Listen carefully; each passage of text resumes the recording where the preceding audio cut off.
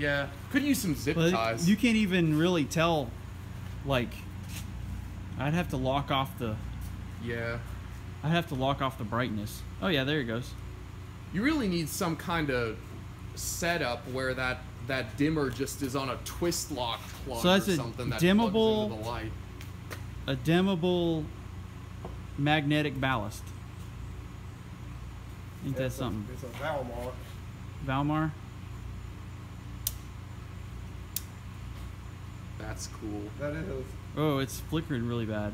Yeah, I guess you gotta ramp it up first and then turn it down. Is that all the way up? Oh, there it goes. They may not have good contact. This thing's been out in the barn. So you can see it's kind of flickery. Yeah. So is that a rapid start? Yeah, It might work better if it was grounded. probably. Well, we can ground it, eh? It works fine if you Wow. ramp it up first.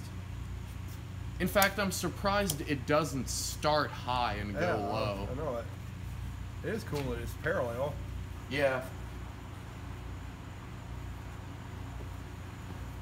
Yeah, that's cool.